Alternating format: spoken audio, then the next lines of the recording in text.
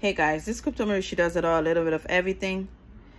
Sam Bankman-Fried used $1.2 billion of customer money to buy out Binance CEO Changpeng Zhao. Witness says, will CZ pay it back? I mean, the guy is in financial ruin right now, and I know CZ can afford to do so, so I think it will be the right thing to do, but it's up to him. When the government called Peter Easton, an accounting professor at the University of Notre Dame, to the witness stand on Wednesday, his testimony was unsurprising. Sam Bankman-Fried, the former CEO of now bankrupt crypto exchange FTX, took customer funds for years. To buttress his conclusion, the accounting professor pointed to examples of when Bankman-Fried, now on trial for fraud, deployed customers' cash in crypto ventures, investments, political donations, and a $2.2 billion buyback of equity in FTX from Changpeng Zhao, which is CZ, CEO of rival crypto exchange Binance, and $1.2 billion of that $2.2 billion dominated in the cryptocurrencies bust. BNB and FTT especially came from customers, Easton said.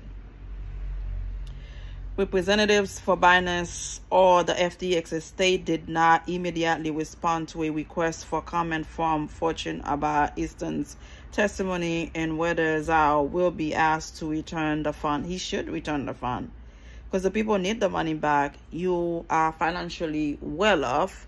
You have billions of dollars. Do the right thing and return the money. The Binance CEO has previously brushed off concerns over receiving that money from Bankman-Fried.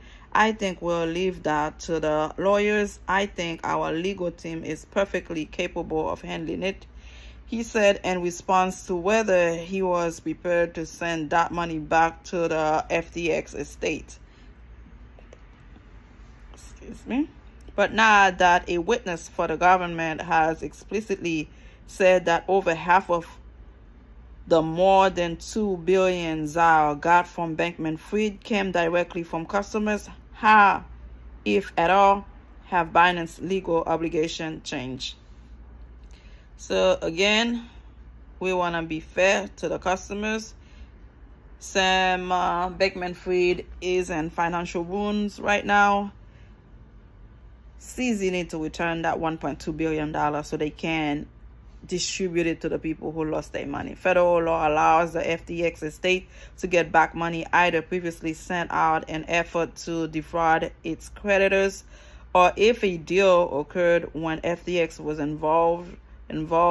insolvent and lawyers can prove it was a bad business decision, the deal has to have occurred within 2 years of an entity declaring bankruptcy, which happens to be the case with Bankman-Fried shared buyback. If you are purchasing your stock at the time you are insolvent, that's always going to be a problem, said Edward Morrison, a professor at Columbia's law school who specializes in bankruptcy law and civil law across most U.S. states is even simpler. If I borrow your car and sell it to a third party, you, as the owner of that car, can sue the third party to claw it back. Pfizer said. Morrison, the Columbia professor, added that even if the FTX estate could persuade a judge to compel Binance to return at least the $1.2 billion, actually getting that money back is another issue. He also added that bankruptcy law with respect to financial markets can get complicated, so Binance may have obscure legal defense.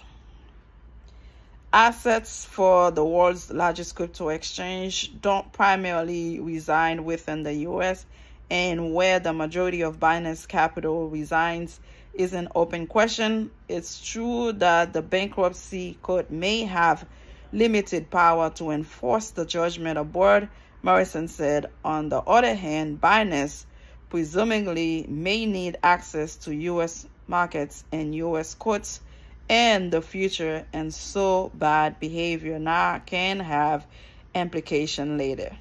You know what? He should be a bigger man and return that money. They need the money. They need to give that money back to the investors. You have billions. If you do have billions, like you said, that money should be returned to the investors. Subscribe and let me know how you feel, guys. Bye.